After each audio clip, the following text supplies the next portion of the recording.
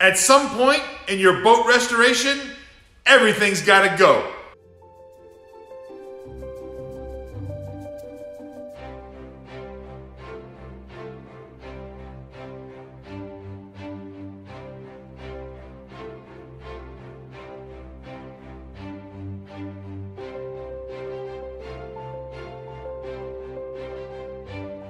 In 2014, when I bought the boat, I thought maybe I would be keeping most of the interior intact, and I would only be upgrading the systems kind of on a case-by-case basis. But it became real obvious as soon as I started crawling around the boat and really looking at the systems that almost everything was outdated. Some of it was damaged, some of it really wasn't in very good condition.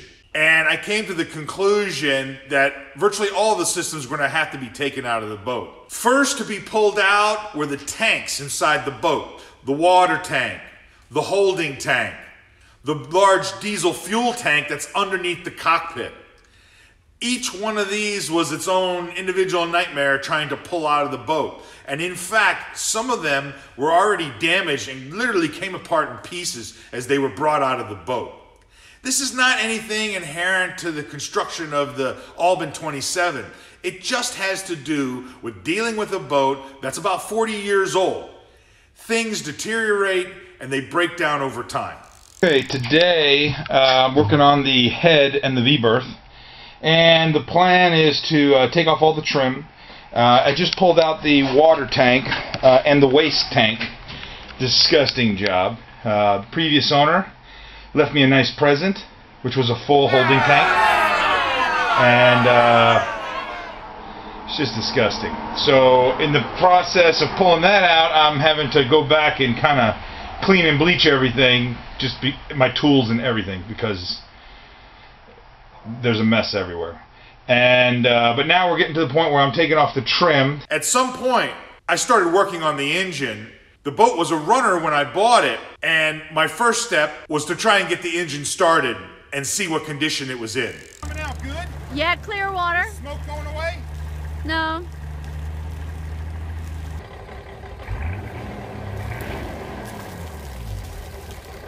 Okay? Yeah, thank you. All right, good. What do you think?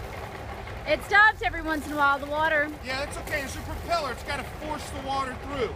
So it won't come out like a spigot all the time. It pushes it out. The engine's very cool to touch. I want to try and put the propeller in gear and see what happens, okay?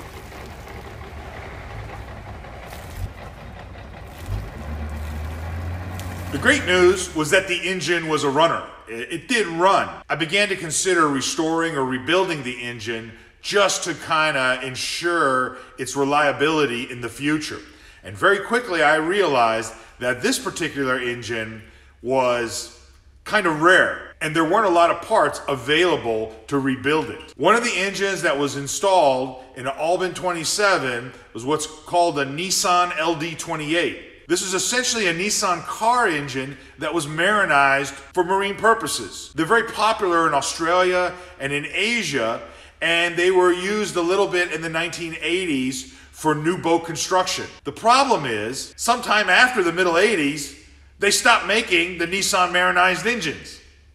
And the parts, specifically the parts that turned the car engine into a marinized diesel engine, well, those parts no longer became available. On close inspection of my engine, it became real obvious that this thing, at a minimum, probably needed a new manifold, and it might have needed some other parts.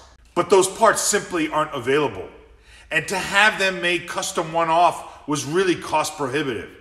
Because no matter what you do to try and rebuild an old engine like this, it's still an old rare engine. And there's not a lot of parts available to fix this thing down the line.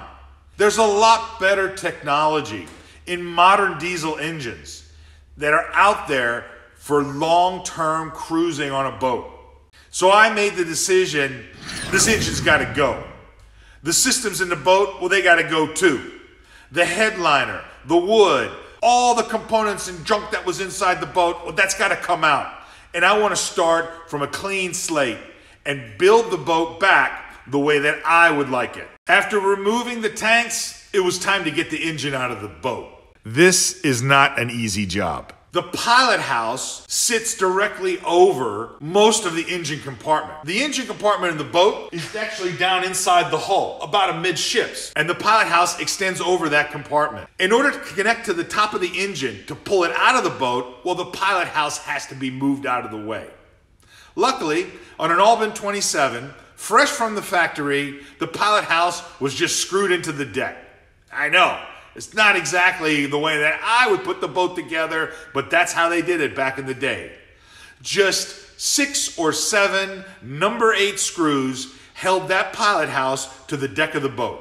After we pulled those out, it was a simple matter of literally picking up the pilot house and moving it forward several inches to gain access to the engine compartment. The Nissan Ld-28 Diesel engine weighs about 520 pounds. How do you get that thing out of the boat? At this time, in the old boatyard, at my old house where I worked on the boat, well, I didn't have a crane, I didn't have the go hoist lift, I had no forklift, I had no way to get this engine out of the boat. I thought about this long and hard. I thought I had a clever idea, putting a 2-ton portable engine hoist up inside the cockpit of the boat, and I'd hoist it out myself and then bring it over to the side and lower it back down to the ground. The Albin 27 on a trailer is approximately 8 feet high at deck height. I took apart the 2-ton engine hoist, brought it up into the cockpit, put it back together again, tried to lift the engine out of the boat, and quickly realized that due to the positioning of the feet of the engine hoist, well, I really couldn't get a stable platform to raise this thing up. So I had to take apart the engine hoist, take it back out of the boat, and come up with a new plan. My new idea was to hire a tow truck wrecker company, a tow truck with a crane on it that would come to my house, help me pull the engine out of the boat. A tow truck with a suitable boom crane, well, that'll run you about $75 for a half hour to an hour.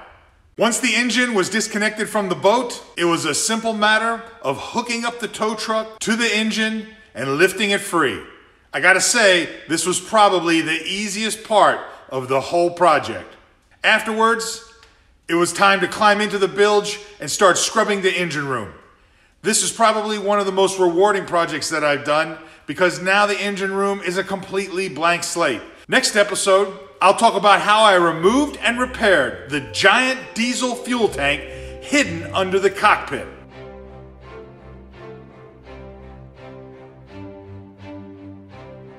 This week's question comes from Miss Maria Munoz from San Diego, California.